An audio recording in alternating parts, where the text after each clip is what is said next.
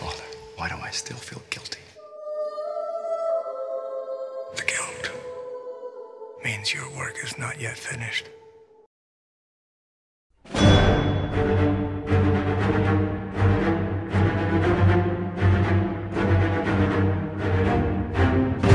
عالسلامة ومرحبا بكم في الإديسيون الثانية من كوميك كون تونيزيا. اليوم الأفلام والمسلسلات المقتبسة من الكوميك بوكس وصلت لأعلى المستويات في الفن والإبداع، وفرضت روحها في عالم السينما بتحقيق نجاحات ضخمة، كما فيلم The Avengers مثلا اللي خرج عام 2012 واحتل المرتبة الخامسة عالميا بمداخيل خيالية، الشيء اللي خلينا ما نجموش ننكروا قوة إنتاج وإخراج هذا النوع من الأفلام. الفضل بالطبيعة يرجع للكوميك بوكس، القصص المصورة بأبطالها وأحداثها الخيالية اللي عايشتنا مغامرات بتتنساش وتعدت 3 مراحل زمنية مختلفة. أول فترة هي الجولدن ايج من 1930 ل 1950، وهي الفترة اللي انتشرت فيها الكوميك بوكس لأول مرة وظهروا فيها هيروز جدد كما سوبرمان، باتمان وكابتن أمريكا. ومن بعد السيلفر ايج من 1956 ل 1970 ظهر فيها لأول مرة سبايدر مان، فانتاستيك فور وحتى جاستس ليج اوف أمريكا.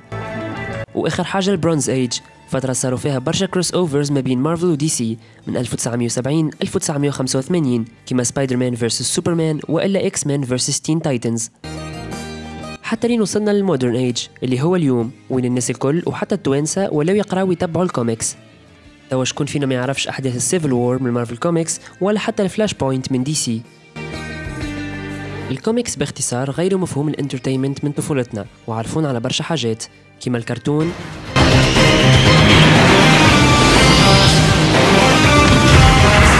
ضوء لمع وسط المدينة رسم نداء لمنادينا حين يفتو ويختفي حين تلك إشارة باتمان، وحتى الفيديو جيمز.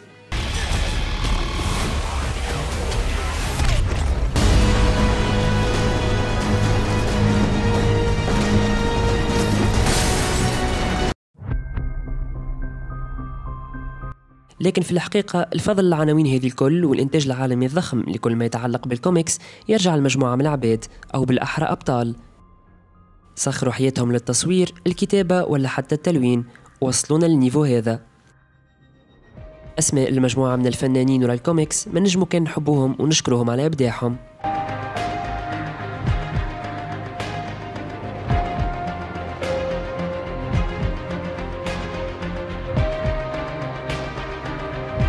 هذاك علاش اليوم نتشرفوا باستقبال واحد من أبرز المبدعين، كوميك بوك ارتست ورايتر عدى أكثر من 25 سنة في عالم الكوميكس.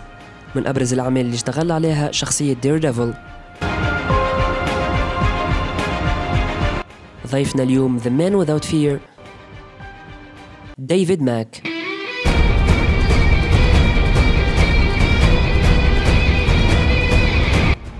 تولد ديفيد ماك عام 1972 يعني في البرونز ايج اوف كوميكس في سنسيناتي أحد مدن أوهايو في الولايات المتحدة الأمريكية. وكان ديفيد من صغره مغروم بالكوميك بوكس وخاصة بشخصية سبايدر مان اللي كان متعلق بها برشا. بدأ ديفيد تعليمه في اللودلو هاي سكول عام 1990، ومن بعد ما دخلش المدرسة مختصة في الفنون وواصل التعليم في نورثern كنتاكي يونيفرسيتي.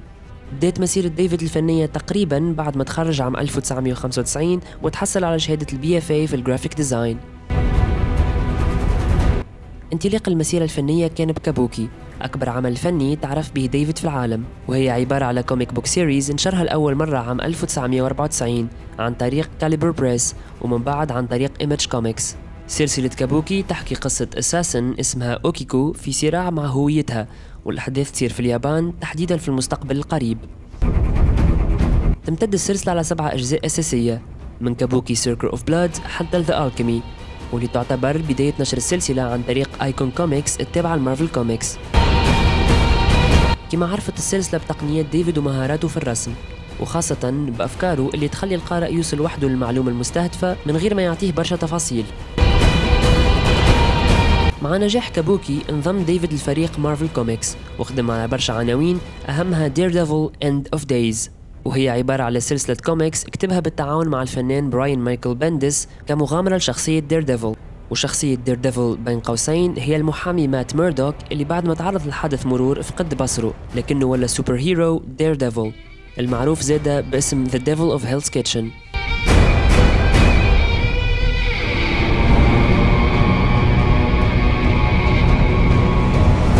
كما صمم ديفيد عدد كبير برشا من الكوميك بوك كوفرز، والتصاميم ما كانتش مع شركة مارفل كوميكس أكاو، بما أنه خدم على كوفرز للجاستس ليج أوف أمريكا وسوام ثينج التابعة لدي سي. يمكن زاد أهم حاجة خدم عليها ديفيد هي شخصية إيكو. بالتعاون مع المبدع جوي كيسادا أنتج شخصية جديدة في عالم مارفل، شخصية سماء باسم إيكو وكانت مساعدة لدير ديفل. الشخصية أثرت برشا على أحداث المارفل يونيفرس، أهمها السيكريت انفيجن والورلد وور هولك.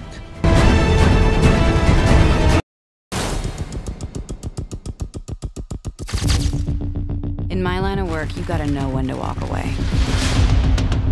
كما تخطى ديفيد أوراق الكوميكس وصمم دي جينيريك المسلسلات، أبرزها سيري جيسيكا جونز على نتفليكس.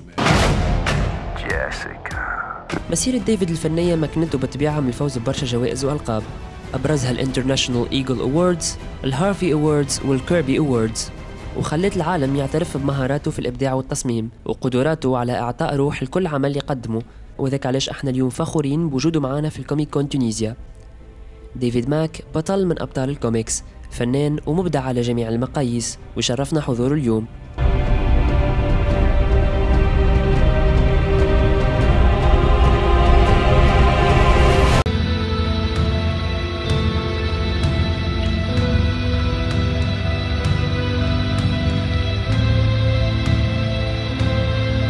أما انتوما مهما كانت ميولاتكم في عالم الكوميكس، تحبوا سوبرمان ولا سبايدر مان، باتمان ولا كابتن أمريكا، مارفل ولا دي سي، نبقاو لكلنا كوميونيتي واحدة وتجمعنا حاجة برك، حبنا للكوميكس.